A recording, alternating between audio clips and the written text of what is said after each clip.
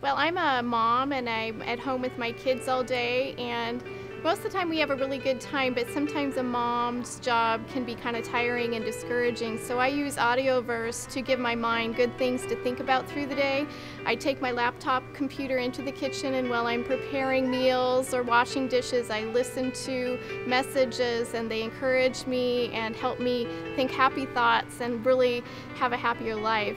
My friends also listen to AudioVerse, and we share via email if we've listened to a really good message. And so often I go from their recommendations, and they're usually right on, really good messages that I really enjoy.